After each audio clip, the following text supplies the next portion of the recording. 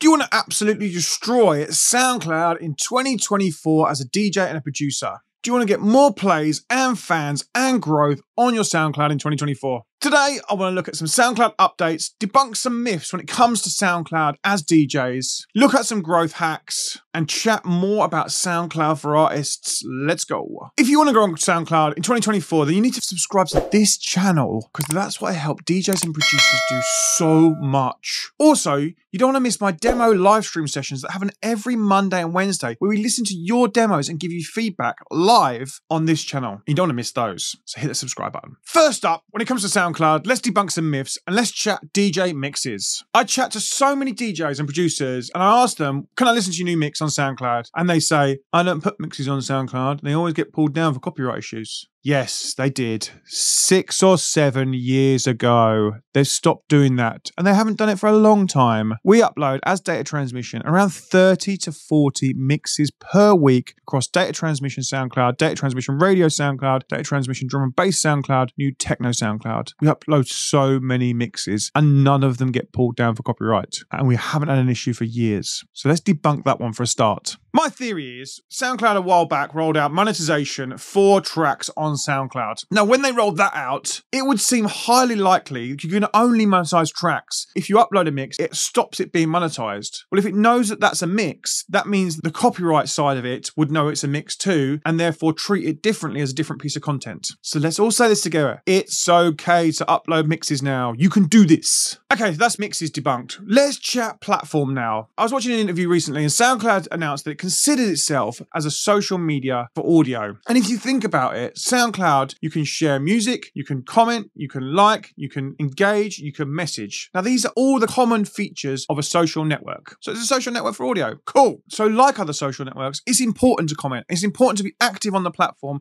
and it's important to be active with your friends and your peers' music. It's going to help you get discovered on the platform as well, similar to if you're using another social media. So all of those comments are now going to drive people back to your page. Also, supporting other artists within your own page is going to link you to your peers' music when it comes to the AI side of things, as it would do with, say, Spotify, for instance. And then that'll help when it comes to AI selecting music for their AI-driven playlists, which most of them are on SoundCloud. Because when it comes to AI, SoundCloud have recently purchased an AI platform called Musio. This is an artificial intelligence company at the forefront of machine learning technology. Musio will amplify SoundCloud's existing music intelligence capabilities and allow the company to leverage further its vast data to identify what's next in music trends and talent. Musio technology focuses on B2B audio referencing search. AI can listen to the music, automated tagging, playlisting tools for the music industry, and by listening to more tracks than a human could ever comprehend and identifying characteristics and patterns, its AI allows users to better predict success, which can in turn increase the hit rate and ultimately revenue for artists. With its leading product suite and deeper integration with SoundCloud, Musio will become core to SoundCloud's discovery experience and help identify talents and trends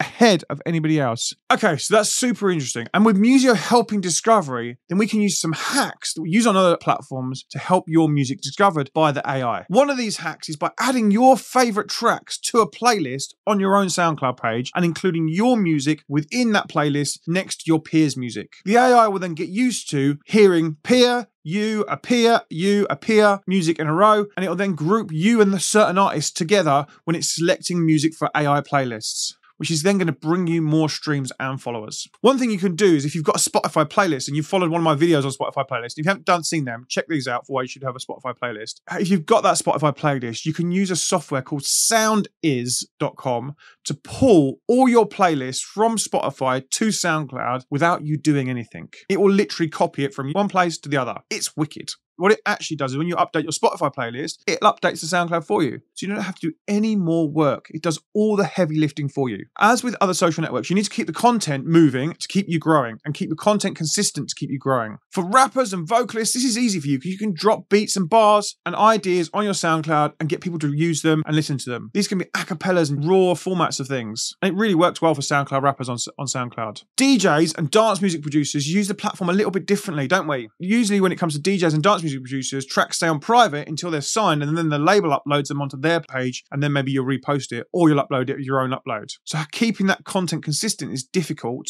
because you've got to wait for those releases to happen. So what could you fit in between those releases? These could be bootlegs, edits, remixes, competition entries that haven't worked or haven't won, and you converted them into an edit so that people can download them to keep your following moving. Or they can be DJ mixes. And it's definitely worth having a DJ mix that's your warm-up, your mid, your peak time, and any other cool sets that you've had. If you're regularly streaming, putting your regular mixes up there from that, it keeps the content moving. As I said, whether these are your own mixes, radio shows that you're reposting, live streams you're using, this is all great when it comes to mixes. And a regular mix can definitely bring new fans. Who doesn't love a mix? I definitely do. If you've dropped a mix recently, put it in the comments. I like to listen to mixes when I do write these scripts for these videos. So drop me mixes in the comments. I want to hear some new music and some new mixes from you guys. With DJ mixes, let's face it, we always think the newest mix is the greatest mix we've ever done. But let's face it, sometimes it's not. Sometimes it's a good mix. Sometimes it's an okay mix. And sometimes it's a great mix. But you only get this by continuously doing them and being consistent with them. And you're going to find new fans by continuously dropping mixes. And you don't get a great mix without practicing. Let's not forget that. And also, they can help you get more gigs as well because you've got stuff to send out to promoters. Other ways to keep your SoundCloud alive is by consistently, like I said, dropping edits and remixes and bootlegs of tracks that you're just loving and feeling. They're a great way to build releases between releases. They're kind of an unofficial release. They can also grow your following and your fans, and they can also give you more engagements if you're using a download gate like Hyped, for instance. And if you set it up right, you can get more engagements, more comments, and more reposts. And they're still, for me, the biggest way to grow on the platform. For anyone that doesn't know what a SoundCloud repost is, it's not sharing the content to your Instagram. There's an actual button that reposts mixes and content onto your own page. And if you've got a label release, make sure you click that repost button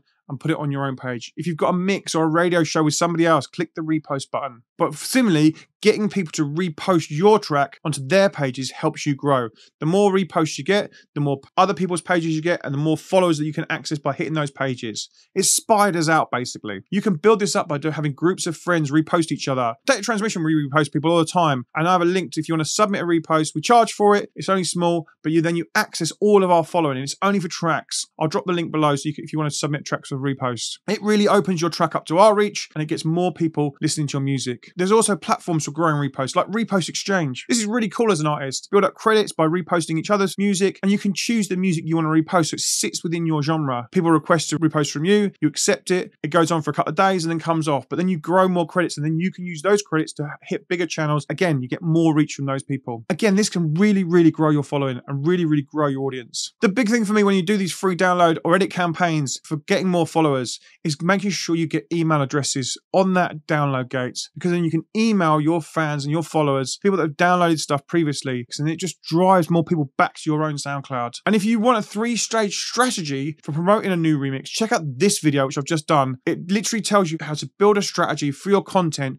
and your SoundCloud to get more followers and more reach across Instagram, across TikTok, and SoundCloud. When it comes to comments, if you use SoundCloud for Artists, SoundCloud for Artists is the platform that allows you to monetize your music and your uploads. These have to be your original uploads and your original releases. It's also great for distributing music to other platforms. But within SoundCloud for Artists, there's actually a comments section. You can see every upload that you've uploaded and people have commented on, and you can reply to them all in one place. And it makes it super easy to reply to comments, which then increases those engagements that I was talking about earlier, which then increases the reach of music. If you don't know about SoundCloud for Artists, check out this video next. It teaches you all about SoundCloud for Artists and how useful it is for DJs, producers, if you are self-releasing and are thinking about releasing music, just to keep the flow of releases going between your official releases with labels. The next thing we want to talk about is your profile. And this is a good time, beginning of the year, to really talk about branding and just how we're going to increase them for next year. Let's take this time to make sure all of your brand and profile align across all platforms. The same profile picture on your Instagram, your TikTok, your YouTube, your Facebook, and your SoundCloud. Let's make it easy for people to find you. When they search your name, they can find you on all their platforms. The strategy is aligned across all channels. So when they type your name, they find you quickly. Let's reduce the friction for people trying to search for you. Your header banner across the top of your SoundCloud, you can style this up and you can use this space to promote stuff. So get into Canva. If you've not seen canva.com, go and get that program. There's an actual option for SoundCloud header,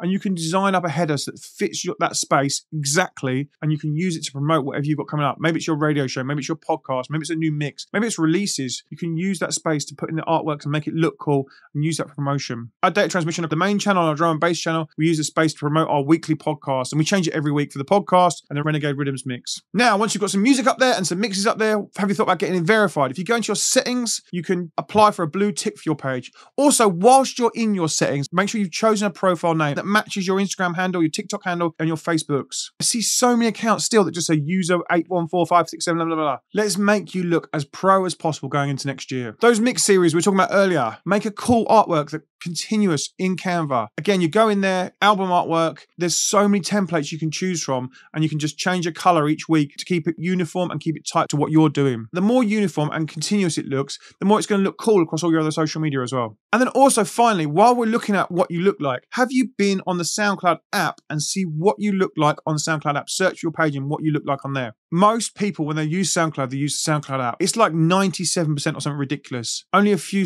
percentage use desktop, which is so bizarre because I use desktop every day of the week. So how do you look? Can you click on all your social media links? Can you see your bio? Can you read everything? Does your header look cool? Does your profile picture look clean? Can you see you in the picture? What do you look like on the app? Because this is where most people are going to find you. And can they find you and your music and your mixes quickly? Do those tests. Did you find this useful? Let me know in the comments. Let me know what you're not doing. Let me know what you think of all the AI updates for SoundCloud in the comments. I'd love to know. If you do find this useful, don't forget to subscribe to the channel. I'm dropping so many new videos next year, and we're going to be growing this channel and become part of our Shared Head family. Where, like I said, we're also doing 2 demo streams every week, Mondays and Wednesdays, here on YouTube. So you started using SoundCloud and SoundCloud for artists, and it's all starting to swim nicely, but your plays are still really low. How are you going to get more plays on your tracks in 2024? Do you want to get 5,000 plays on your tracks in a few days? Well, then you should definitely watch this video next to go and learn some extra tips on how to grow your plays on SoundCloud next year. Jump over there and I'll see you over there. I've been Graham Farmer. I'll see you soon.